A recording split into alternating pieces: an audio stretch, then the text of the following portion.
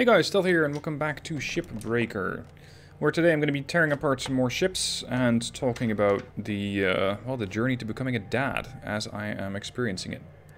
Before I do that, let's have a look at the equipment. I have played the game a bit more, which allowed me to get some better equipment. I have a little bit less debt, although we're still at 984 million in the red, so it's going to take me a long ass time to actually pay that off. Now, with the equipment, I can at least repair some of the stuff that I have used so far. And as for upgrades, well, I need to get to rank 6. And I'm currently not. I'm currently at rank 5, which means that, well, I have most of these things already upgraded. I think that what I need to do in order to get the next tier of this particular equipment, to get to the next rank, is to get a couple of thruster units delivered. Yeah, I just need one more thruster class 1 delivered. Then I'll rank up to rank 6. So let's start with a shift and find a new ship. Now, as per the comments from last video, this is not the amount of days that you have to take apart a ship. It's the amount of days that the ship will be available. So I completely misinterpreted that.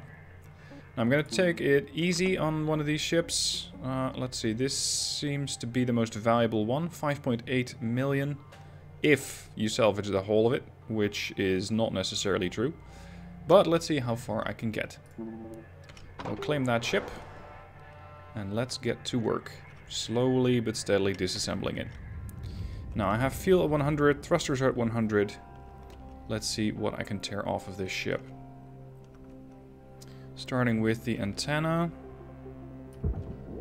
because that's just low-hanging fruit of sorts. And let's start cutting off these side panels. Easiest way to do that is just to use the, what was it, the arc? No, the split saw, that's it. Salvage secured. Credits deposited. Alright, the antenna's been received. And there's one more here. Stop. Alright, these I can now move over to there. And there's 3 of these, which is immediately going to help with my work order. Because my work order requires that I bring in metal and nanocarbon. So this should speed that up. And this one... Valuable object processed. Yeah, this is actually quite nice with the amount of metal that I'm getting from this stuff. Alright, that's one section. Let's do the other section as well. Now, in the meanwhile, what has been going on the dad front? My wife is still about 7-8 weeks out. No, I think a little more. I have this counter on my tablet, and I started it when I knew that my wife was pregnant. It counts down to the due date. And it is, on the one hand, it's very interesting to see that thing constantly go down. On the other hand, it's a bit scary. Because you're going, oh crap, I have this little time left, I have this little time left, and now I have this little time left. Oh dear. Oh dear, oh dear. But hey, it comes with the territory. There is no going back. So we are par for the course. And it's going to be, I think, according to my tablet, as I'm recording this, which is 2 days before it gets released, it is another 77 days. So it's going to be 75 days at the point where you get to watch the video if you watch it on publishing date. Now, what else has been going on? I've learned some stuff about myself that I need to work on. Last weekend we were at my niece and nephew's place, or rather, it's technically the niece of my, or the cousin of my wife. And she has 2 kids who I get along with very well. One is a boy aged 11 and the other one is a girl aged 9 at this point. And we were mucking about a little bit like we do. They are really keen on the whole tickle fights and wrestling and stuff like that. So that's what I do with them quite a bit. And I was sort of fighting with the 9-year-old, and at some point the other kid, the boy, he wanted to show me something on a calculator, you know, one of those things like you can type words in one of these old calculators, the ones which have just, what is it, it's these older LCD displays where you have how do you call that? I think lines or something like that. Just lines which indicate what the number is, but if you put that upside down, you can also make words with that. And he wanted to show me something like that. But, as it happened, the calculator was not his. It was actually his sister's, the 9-year-old. And she said, no, no, no, I don't want you to do that. I want you to give that back. And he said, no, I'm not going to do that.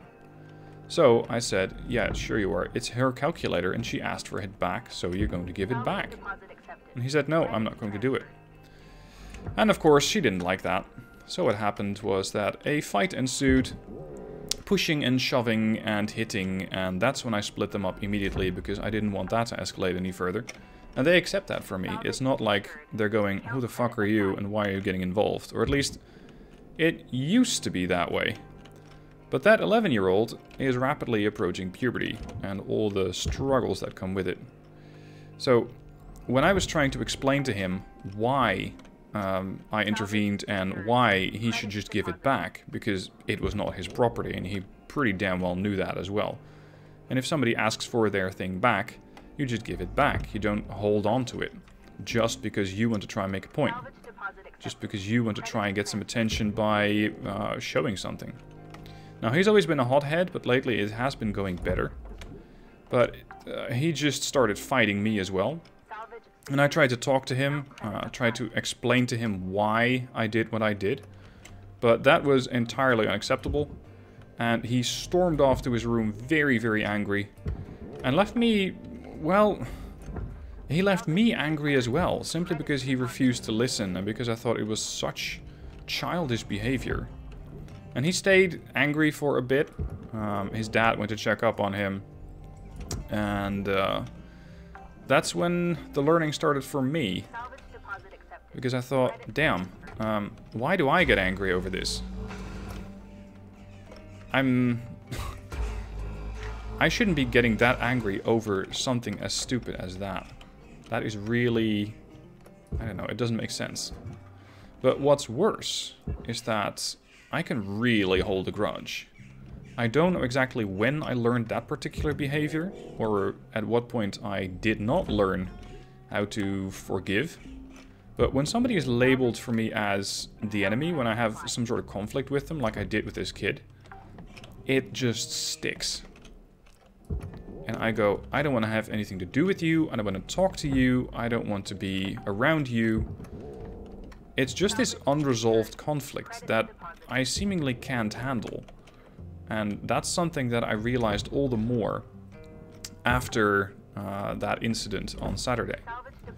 And I talked it over with my wife and said, hey, this is really something I want to work on, because this is not how I want to be. And I can be better, it's just something that I really need to work on. And especially since we're going to be going on vacation with that family starting of August. I thought, this has to get fixed. For me, anyway. I have to get better at this, because that guy is turning into a teenager. And that means that he's only going to fight authority more and more and more. And I'm not the kind of person that goes, you have to respect my authority or else. No. I mean, he's going to act out, and I think that's perfectly normal and natural. But I need to learn to contain the stuff that goes on in me. And, well, my wife works as a teacher at a high school, so she has plenty of experience with managing emotions and managing anger levels and frustration and such. So she said, you know what, there is this thing that is called an escalation ladder. And that basically means, okay, if somebody does this, I'm going to respond in that way. If somebody does that, I'm going to respond in that way. And it's sort of a way to vent your anger before it becomes too much. I currently don't have that. For me, it's quite easy. I can take a lot. I'm very, very patient. And then all of a sudden I erupt. And I classify you as the enemy, and I go, I don't want to have anything to do with you anymore, period. But for some people, that can come completely out of the blue. And that's not the only thing I need to work on. I also need to work on the fact that I need to be able to, well, forgive people faster, or fix something like that before it becomes a longer term problem. And I'm glad that I'm learning that about me now, when I still, of course it's never too late, but now I still have time before my actual own kid arrives. Because sure enough, there will be situations when that happens and I go, okay, I'm getting really worked up. I need to cool off one way or another. And the way that I'm doing it right now is just not working. So that is some emotional homework that I have for myself. And again, I'm glad that I'm figuring that out now. And that I go, okay, I need to fix this. Otherwise, it's going to come back to be a problem potentially later. And that'd be a big waste. Now, on a more practical nature, just today we received our stroller. And I'm not sure if I already mentioned that in the previous video, but we went looking for strollers a few weeks ago. And my god, is that a huge business. There is a whole market for strollers. You can get them from very cheap to very, very expensive indeed. And fortunately, we already did some homework, looking at stuff online, going, okay, that's the stuff that we do want, that's the stuff that we don't want. This is about our budget, and this is how much we're willing to spend on a combination with the stroller and the car seat. Because ideally, at least that's my version of ideally, I want to have a car seat that's also going to work with the stroller. So that if you're going on, let's say, smaller trips, you don't actually have to go with the whole stroller, you can just use part of it. And by doing that, you make it a bit easier on yourself, because you don't have to be transporting as much. So we did our homework, we went to test out some of these things, and the store that we went to has this whole, what do you call it? It's almost like a test lab, where you can check out, okay, how does this thing respond to gravel? How do these wheels respond to the sidewalk? How do these wheels respond to, well, there wasn't so much water in there, but you could test it out on all sorts of different terrains. And it was just really interesting to see what entirely was possible with these things, but also how expensive they got. Damn, you can pay a lot for these things. Ours fortunately wasn't that expensive, and we just got it right now. Like, we received it today, so Tuesday. And it's really easy, these things. For me, I already turned it into gamification, and my wife is just like that. We try to make things fun, also between each other, in the sense that we're going to try and time who can fold and, or so fold up and then re-expand the stroller the fastest. We're going to try and see who can put the car seat in fastest. So we're going to make this thing timed, and then we'll probably make it even more challenging by also adding additional challenges like, okay, can you do this with one hand behind your back? Can you do this with a blindfold? And I know that's entirely it's entirely extraneous. You don't need to be able to do that. But for me, it's part of the fun. It's part of the fun to see, okay, if I can do this in adverse conditions, if I can do this when I'm being, let's say when I'm getting close to exhaustion, and I will be at some point, if I can do that now and I can simulate those circumstances, I can, well, not quite turn it into muscle memory, but I can at least make it a lot easier on myself. So that's what we're going to do. We're going to have these time trials and see who can do what the fastest. Of course, I have a slight advantage at the moment because I don't have this whole belly that I need to be hauling around, which contains a kid, and my wife does. So I have a small advantage, so we might need to implement some sort of handicap system where we try and even out the scores a bit more. Come on, container, get out of there. Lately, I've also been reading a bit more in that book that I mentioned in the previous episode. What was it called again? The book you wish your parents had read. And about how to connect with your kid. And initially I started reading this when my wife was, I think, checking tests that her students had made. And I read about, what was it, I think 5 pages. And then I said, oh, this is interesting. And we just had an hour-long talk about all sorts of things pertaining to children and relating to this particular subject. And there are many, many things that we think similarly on, which makes it very easy. And I think we'll make a great team when it actually comes to getting this child. Because we... Oh, that airlock's still pressurized. Whoops. We think about these things in a very similar fashion. Not all of it, but most of it, which helps. And it can be very simple stuff. It can be very, very basic stuff. Also along the lines of, okay, let's say that we have these just before dinner snacks, like chips or crisps or wherever you're from and whatever you call them. Back when I was younger, we used to have our own little tin, I think you call it. Our parents would fill that, and we would just have a specific amount, and if that was empty, done. You're just done.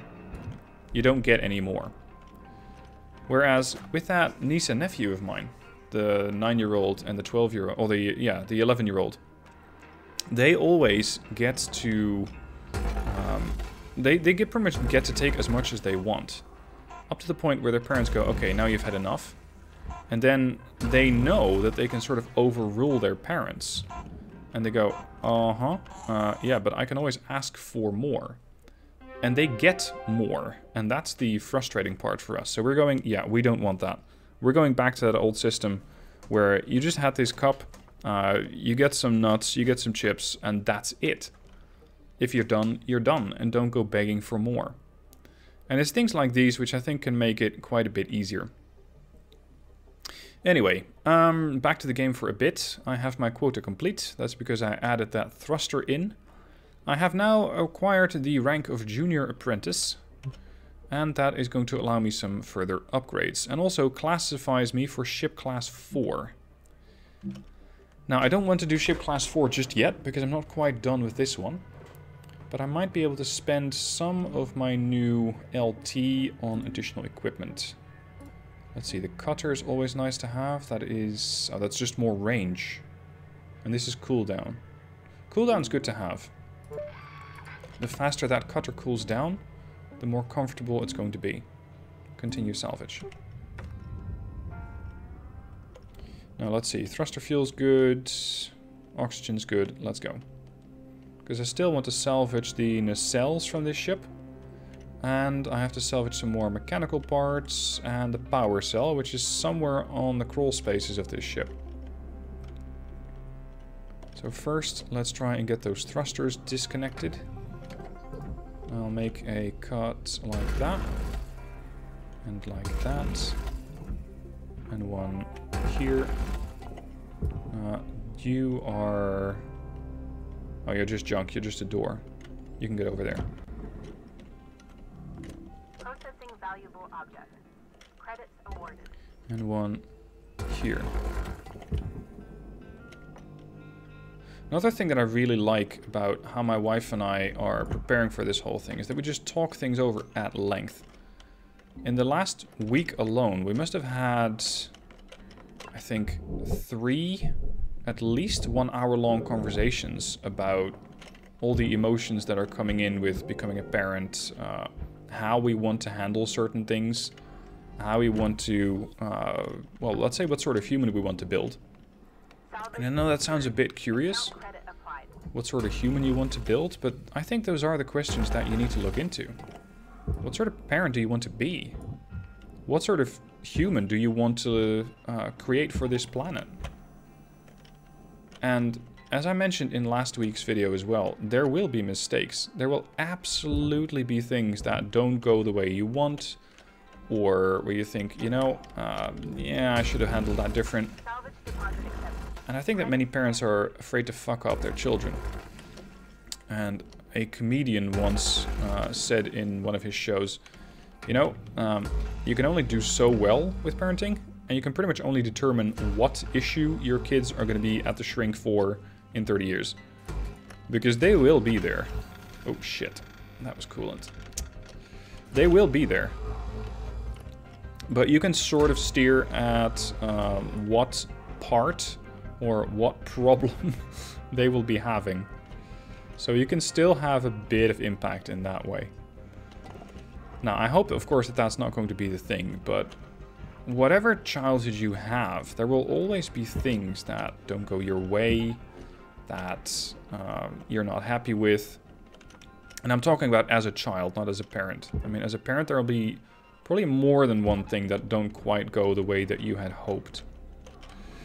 But the way that my wife and I are preparing for this, I think is really, really nice. Just communicating properly and saying, hey, this is something I struggle with. Whereas I imagine that there are plenty of couples who don't communicate properly and who run into this sort of stuff, let's say mid-child raising. And of course there's things that I haven't thought of. And of course there are things that I cannot even imagine might be a problem later on. But that's fine, because I'm confident that my wife and I will figure out a way to talk about it, to figure it out, and to move along as we see fit. So as it stands right now, I am very confident about our ability to work things out. Are there things that I don't know yet? Absolutely. I don't believe that when it comes to raising a child, you can be 100% prepared. Sure, you can be prepared, a bit, but as the saying goes, no plan ever survives first contact with the enemy.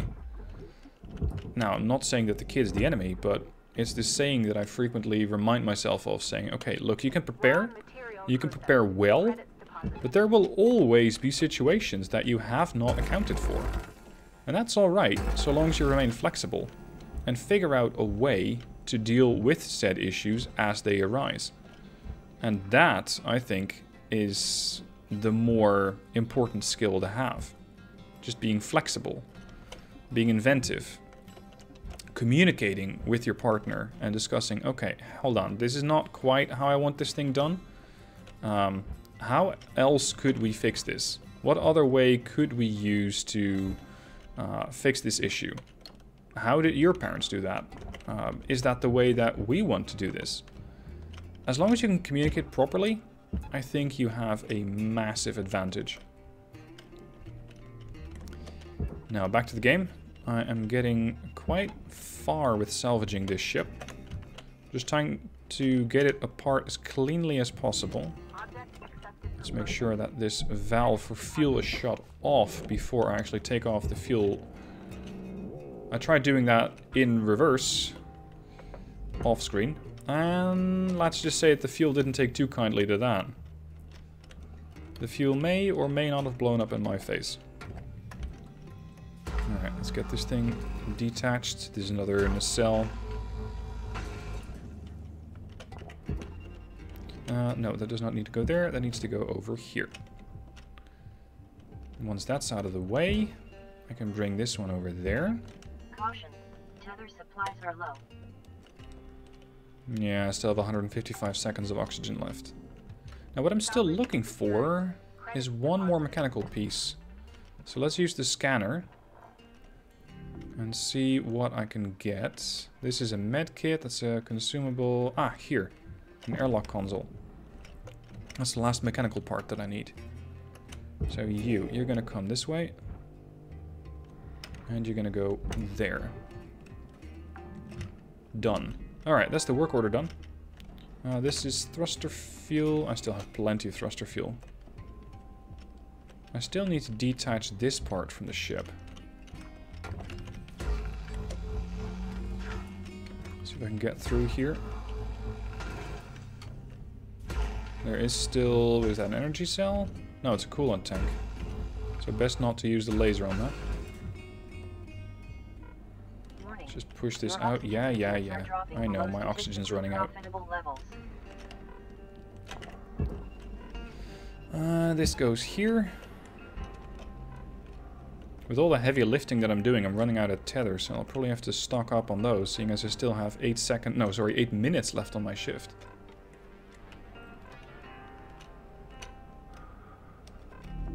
Valuable object processed. Credits awarded. Oxygen and tethers. Level stabilizing. One other thing about children is that I never thought I'd have them. Back when I was in high school, I thought, you know what? I'm going to join the Navy. And I was terrible with girls and women and whatever. Well, with people in general. I was terrible with people in general. I thought, you know what? I'm just going to join the Navy. I'm going to be a career sailor.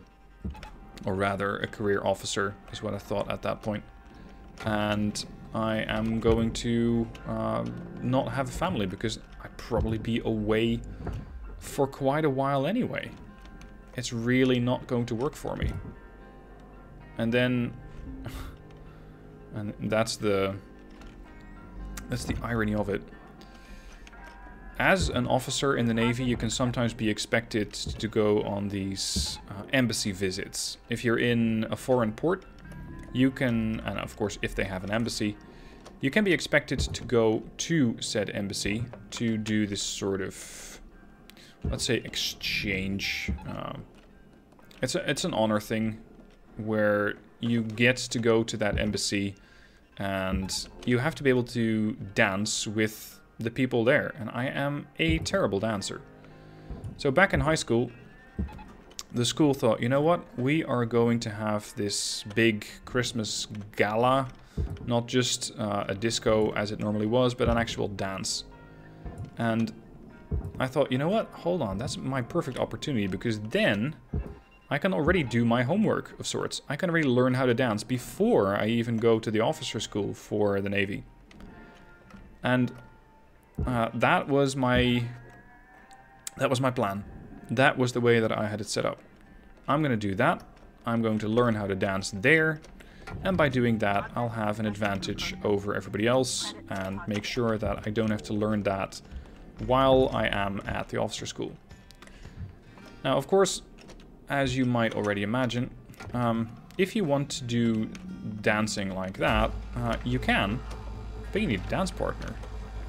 And a dance partner happens to be a female most of the time.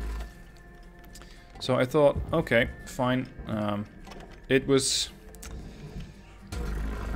how should I put this? It was not a plan, like a way to hook up with girls, but it ended up getting me my first girlfriend. That's how I met her. And then, as it frequently goes, it turns out that we were not that well compatible. But one of her friends and I got along really, really well. And that turned into my girlfriend, now wife. And I'm currently 32 years of age. We've known each other since we were both 16. So we have known each other for half our life. And we've been together for 2006, 14 years now. So we've been here a while. Hold on, this thing is probably too heavy. I need to cut this up into smaller bits. Anyway, I never thought I'd have kids. And I remember when this nephew was born, the one I've been talking about, the hothead. And of course you have one of those family circles, and oh, do you want to hold the kid? No, I fucking don't.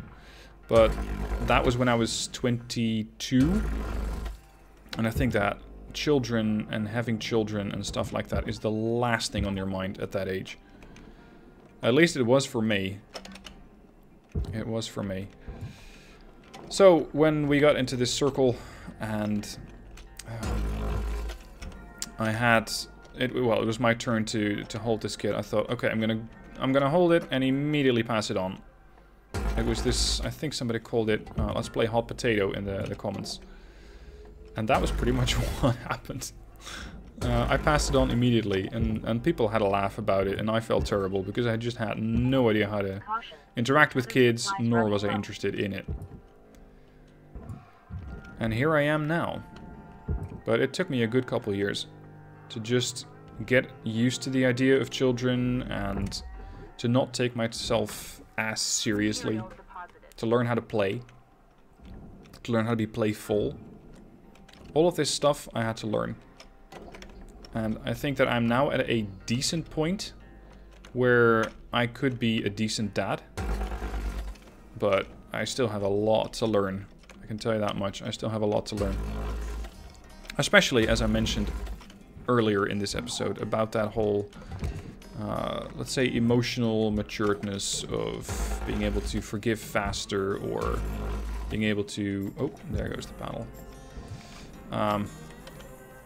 Being able to forgive faster, being able to allow people to... Well, not so much allow people, but give people information saying, hey, I'm really not okay with this. This is warning 1, this is warning 2, and if you keep this up, then we are going to have a fight. This is a bit of a waste of a large part of the hull. Should have taken that part away from the ship before that happened. Yeah, I just wasted 777 kilograms of nanocarbon. Oh well. I can still get this bit.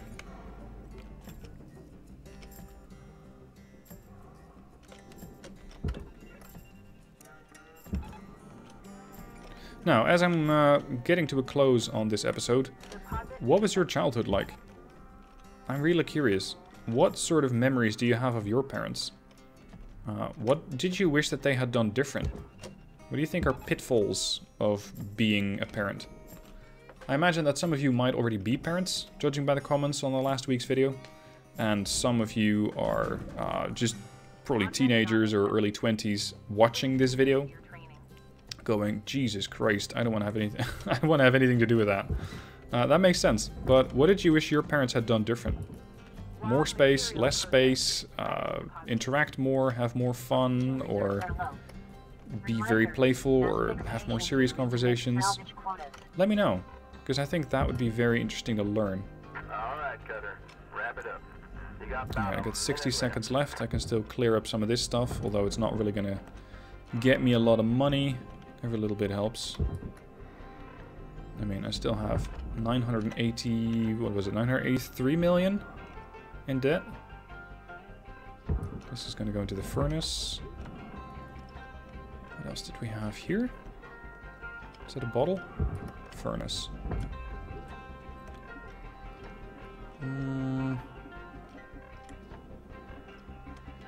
Another bottle. Come here. Lock on. Oxygen reserves are critical. Yeah, oxygen reserves are critical. I still have 45 seconds of oxygen left, but my shift ends in 10 seconds. So it's no problem at all. Dump it into the furnace. Whoa, you're not supposed to go that way. Done. 1.3 million, and the previous shift was I think 1.7 million, so I was able to salvage quite a bit from this ship.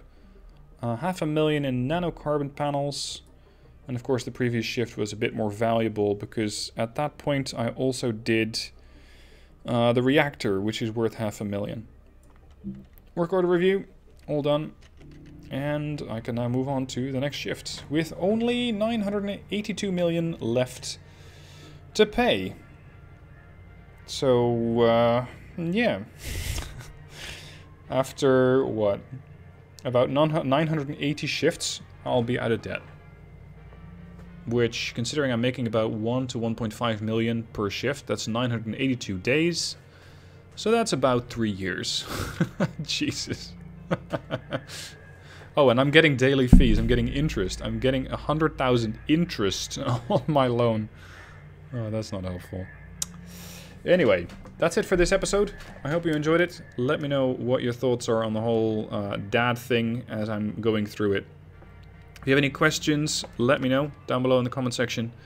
And I will see you guys next week for more, well, more shipbreaking and probably more dad stuff as it develops. Thank you for watching. Hope you enjoyed. Catch you soon for the next one.